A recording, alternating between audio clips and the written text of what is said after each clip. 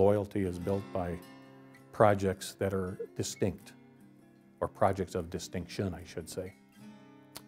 And a perfect example is our library at our Santiago Canyon College campus, which in 2007 won the award from SCUP for new construction.